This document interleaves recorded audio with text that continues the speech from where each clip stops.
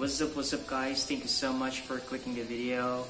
I'm very excited guys to tell you that I was actually promoted, okay, to be a technical support, okay. Mamayang gabi na yung first day of training namin at around 9 p.m. Okay, so it's gonna be exciting guys. Papakita ko sa inyo yung daily, if I can, kung paano ano yung dinidiscuss namin, how to become a technical support.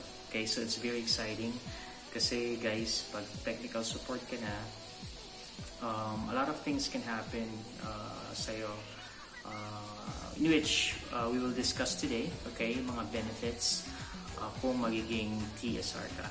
Alright, so guys, let's start. Guys, as you know, I got promoted, okay. Now, why am I excited to become a technical support? I used to be a technical support guys before, a tier 3 sa Dish network. Okay, I was one of the Dr. Dish before. Okay, so exciting talaga siya. Why? Kasi una sa lahat, yung salary.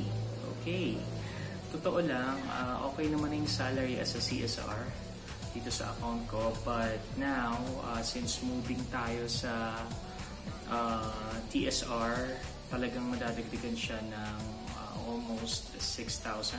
Okay, kasama na yung additional co-factors. Lahat, basta mga estimated mga 5,000 to 6,000. Okay, so okay na yun. I mean, instead sa, papasok rin naman sa gabi, di ba? So, I think it's best kung may additional. So, yun yung exciting part, guys. Okay?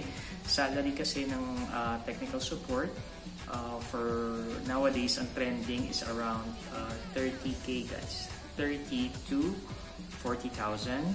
Now, kung sasama mo pa yung mga upsell mo, mga benta mo, kasi as a technical support, meron kang options to sell. Okay? So, maybe we'll discuss that in a few days, but that's basically it guys. Salary is the first one. Alright, so may additional. Okay? So, let's go to benefit number 2. Alright, so una salary, diba, na-mention ko is that mga upsells.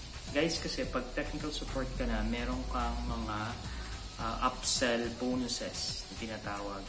For example, we will be supporting phones. So if we, add insurance on it sa mobile phones mo, nagkakaroon ka ng mga points. Okay? So pag dumadami yung points mo, pwede mo siyang mabili ng products. Actually, like Sodexo, in which, as we all know, convertible to cash.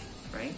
So, kung maka-upsell ka na maka-upsell, madali na siguro magkaroon ng mga 2,000, 3,000, up to 5,000 every week. That's possible.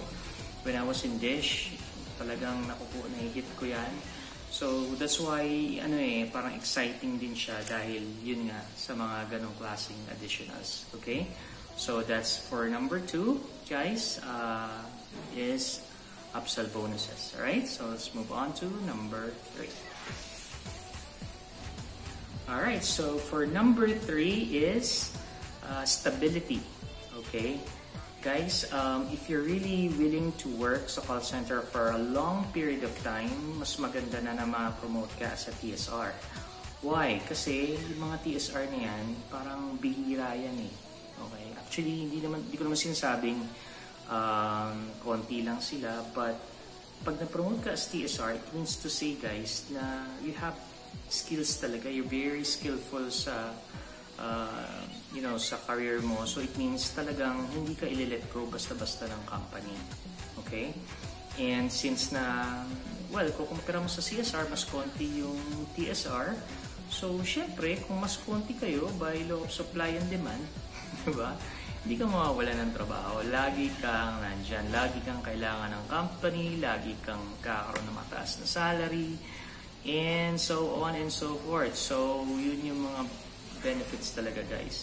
So, tuloy-tuloy yung kita mo. Wala kang problema. Mahal ka ng kumpanya kasi bihira lang kayo. So, those are really factors. Okay? So, that's number 3 is that stability. Okay? So that's number 3. Let's go now to number 4. Alright, so for the number 4 and the last one for now, okay, is promotions. Okay, promotion. Why promotion? Kasi guys, alam nila na magaling ka na. Kasi nag-CSR ka na eh. So, na-master mo na si CSR. Na-TSR ka pa. So, it means to say that you have the capabilities to become, you know, to be on the next level now, which is leadership. Okay? Because you have the skills na eh. So, if you have the skills already, tapos maganda yung track record mo, ganda yung attendance mo, lagi kang pumapasok. So, the next factor there is promotion. Madali ka nang ma-highlight sa management dahil because, yeah, you're TSR, you're very skillful, at the same time, you're always there. So, alam nila na you have what it takes to become a leader. Okay? Or at least, na-fulfill mo na yung around 80-90% to become a leader. Okay? So, yun yung guys, for now, dyan muna tayo maglalaro. The benefits of becoming a TSR. So, if you're actually guys in an account na merong TSR, so, yeah, try your very best para at least ma-promote kayo sa TSR para, marami ka makukuha eh. Salary, promotion, and stability, and all that. Upsell, you'll be happy na kung minsan ma-hit mo yung goal, magkaroon ka ng upsell, guys, on top of your salary, may upsell salaries, may upsell bonuses ka pa, so, yeah, that's a lot, right? So, pwede ka nang magkaroon ng medyo marami-raming savings, right? So, that's it for now, guys. Next time, try naman natin paano, okay, how to be promoted to become a TSR. Alright, so guys, please subscribe to my channel. I would like to thank you guys. Alam ko marami nang subscribe. So views, dahan-dahan, slowly but surely, umaangat tayo. I would like to thank you guys, okay? So, for sa mga taong hindi pa nagsasubscribe, please subscribe to my channel. And starting tonight, I will try my very best, guys, to vlog yung mga trainings na ginagawa namin, okay? For day 1 up to 2 weeks. So at least kung ma-promote mo kayo sa TSR, at least magkaroon kayo ng idea kung paano yung mga sinusunod-sunod yung mga trainings. Okay? So that will be for the next topic. Guys, see you around. Call boys dyan, call center guys. See you next time.